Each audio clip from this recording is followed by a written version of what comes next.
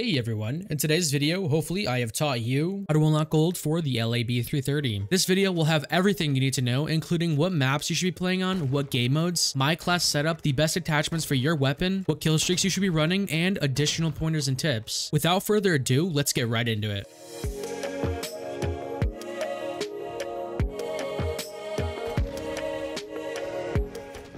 What I'm going to do is throw some timestamps up on screen now, which will also be linked down in the description down below, so you can skim through the video and find which parts you need. Hopefully this will help you guys out just a little bit more. So first things first, what I want to say is that hopefully everybody had an amazing Thanksgiving. Hopefully you had some nice turkey and whatever else you guys had. But now let me help you familiarize yourself with what camos you'll have to unlock for your LAB 330. The first camo, Sharknet, you unlock at level 2 and you'll have to get 50 kills with the LAB. The second camo, Dirt, you unlock at level 8 and then you'll have to get 2 kills within 10 seconds of each other 10 times. Leafless you unlock at level 15 and then you'll have to get 25 one-shot kills. The fourth camo you unlock at level 21 and then you'll have to get 50 kills using a suppressor. Once you complete all 4 of these camos right here, you'll then have access to the gold completionist camo challenge, which then you'll have to get 3 kills without dying 10 times. We'll go more in depth in just a few moments about how exactly we should be unlocking all of these camos right here. Next, let's talk about my class setup for the LAB 330. Like I say in all my other videos, well, my class setup is probably not going to be the best class setup for you or for anyone else. You may be thinking, well, why? Well, the reason I say this is because what I prefer and what you prefer are probably going to be totally different, and everyone has different play styles. We all prefer different attachments. So with that being said, if you still want my class setup, then here it is. Your primary, obviously, you're going to want the LAB, and these were the attachments I was running. The Schlager Peck Box IV Laser, the Forge Tac Delta 4 Optic, the ZLR T70 Pad Extension Stock, the Aim Assist 406 Comb, and lastly, the FSS ST87 Bolt. I do in fact have a tune for my attachments, so if you want my tune, here's my tune for the optic,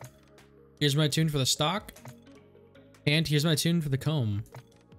Obviously, you're not going to have all these attachments off rip. However, by the time your weapon is max level, you should have all these attachments, and this should be your final endgame build for this weapon. With my attachments set up and my tunes, your weapon is going to be optimized for ADS speed.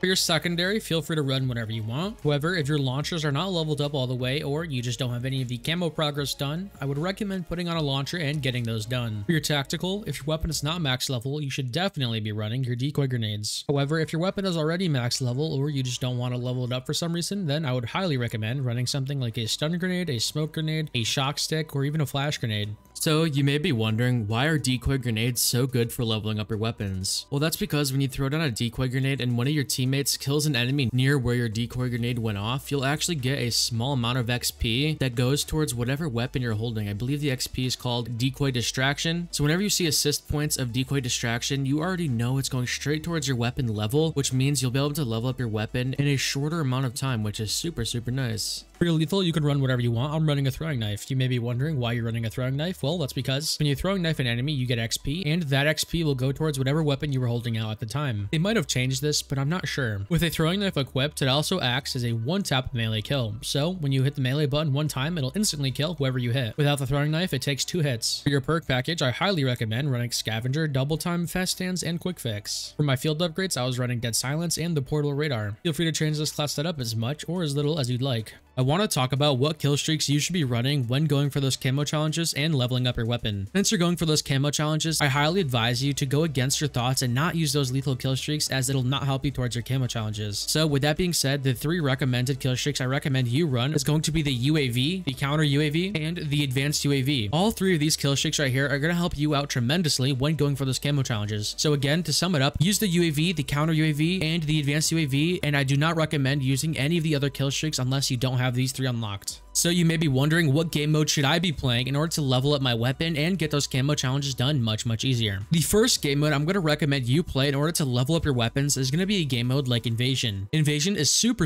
good for leveling up your weapons because Invasion is a 20 versus 20 game mode with an additional 20 AIs on each team, so a 40 versus 40. When you kill the enemy AIs, you actually get the full amount of XP towards your weapon. So this will allow you to level up your weapons super quick. However, killing those AIs does not count towards any of your camo progress, so invasion is only good for leveling up your weapons and not any camo progress. Another amazing game mode to level up your weapons is going to be a game mode like Kill Confirmed. The reason Kill Confirmed is super good is because when you kill an enemy, they drop dog tags, and picking up those dog tags will reward you with some XP. That XP goes towards whatever weapon you were currently holding out at the time, so when you pick up those dog tags, make sure you're holding out the weapon you're trying to level. Pairing Kill Confirmed with something like decoy grenades will allow you to get a ton of XP in a short amount of time, so I recommend you trying out Kill Confirmed if you don't want to play Invasion. Other game modes I highly recommend you try and play are going to be game modes like Hardpoint, Headquarters, and Domination. These game modes right here are going to allow you to get those camo challenges done a lot quicker, and it's also not bad XP for leveling up your weapons, so I highly recommend trying out these 3 game modes right here to get those camo challenges done and to level up your weapon. So to sum it up, play Invasion and Kill Confirmed to level up your weapons, and play those objective-based game modes to level up your weapons and get those camo challenges done. One more thing I want to mention is to try out Tier 1 mode. If you don't know what Tier 1 mode is, well, Tier 1 mode is the hardcore of this Call of Duty. If you're not familiar with what hardcore is, then basically hardcore is low health, slow health regeneration, and friendly fire is enabled with limited HUD. Tier 1 is something you can try out as a game mode to play if you're not enjoying the other game modes. You may be wondering, why is Tier 1 so good for getting those camo challenges done or leveling up your weapon if you're just gonna die super quick? Well, that's the thing. In Tier 1, if you know where the enemies are and you shoot first, the odds of you killing that person is actually gonna be very, very high. So if you can land your shots and shoot first, you're probably gonna be able to level up your weapon super quick and get those camo challenges done much, much faster. I recommend trying out Tier 1 if you're not enjoying any of the other game modes. So you may be asking yourself, well, Skimp, what map should I be playing on to level up my LAB 330 and get those camo challenges done much, much easier? Well, what I could recommend to you is to honestly play whatever map you like playing and whatever map you're good at. The maps I would recommend are going to be those short to medium range maps. The reason I say short and medium and not long, even though this is sniper as well, because even at long range, you might still get some hit markers. So what I recommend to you is to play short and medium range and kind of forget about those long range maps. You could play whatever map you like. However, the only map I would stay away from is going to be a map like Border Crossing, unless you absolutely love that map for some reason.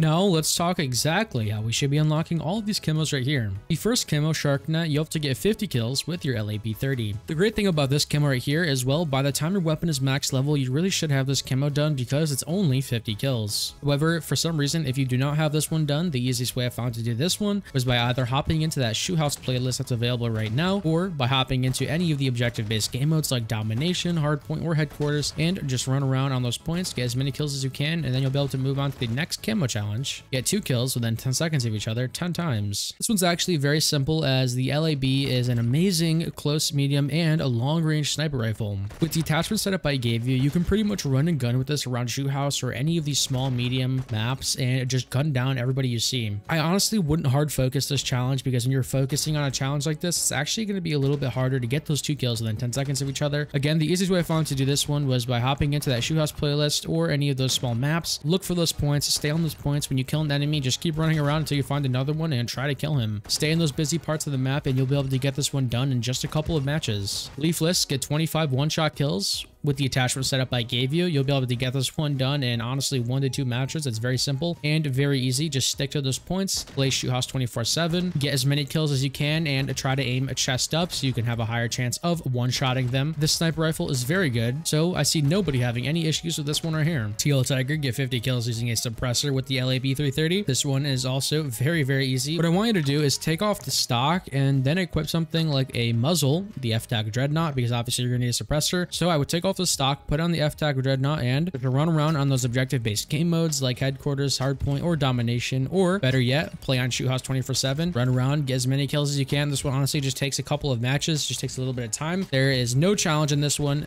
Just run around, get kills, aim for the chest up to get more one-shots. Over time, you'll be able to get those 50 kills in a short amount of time, and then you'll be able to move on to the last camo challenge to get 3 kills without dying 10 times. So some of you might see this one and think, wow, this sounds pretty hard, because getting 3 kills without dying 10 times with a sniper rifle has to be hard, right? It has to be. You only have 1 bullet and the chambering speed is so slow. It's actually very easy. So what I want you to do is hop into shoot house 24/7 if you have it available, and if you don't, play those objective-based game modes. And what you're going to want to do is camp up at a certain point. Don't just stand still, but basically patrol a certain area of the map. It's something I like to call it is tactically patrolling an area. So whether that be a building, an alleyway, a corner of the map, it has to be a sector of the map that you can kind of control on your own and just running back and forth from their spawn. Wait for them to spawn, wait for them to come to you and just shoot them when you see them. Make sure you have those UAVs and those counter UAVs up in the air at all times so you know where they are and so they can't see where you are. You can also place down a portable radar, which will help you out just a little bit more. Again, make sure you're tactically patrolling an area, waiting for them to come to you. Push out if you have to. You can play a little bit aggressive with a sniper rifle if you're good. If you get 2 kills and you're scared of dying, honestly, just camp in a spot, wait for somebody to come to you, and when they run by you, just shoot them in the back. Remember, everybody, try not to get too stressed out about these camos right here, because the more stressed you are, the harder the camo challenges are going to be. So you're going to want to try to have a good time. Make sure you're having fun. If you're not having fun, then you should not be doing the camo grind. Once you complete this camo though, you'll now have access to your sweet, sexy looking gold camo for your LAB 330. Ladies and gentlemen, hope you guys all enjoyed this video. Hopefully it helped you out just a little bit more. Go and get that gold camo for your LAB. If it did help you out, consider leaving a comment down below. Any feedback is appreciated, and I'll be seeing you all in the next one. Happy grinding, everybody.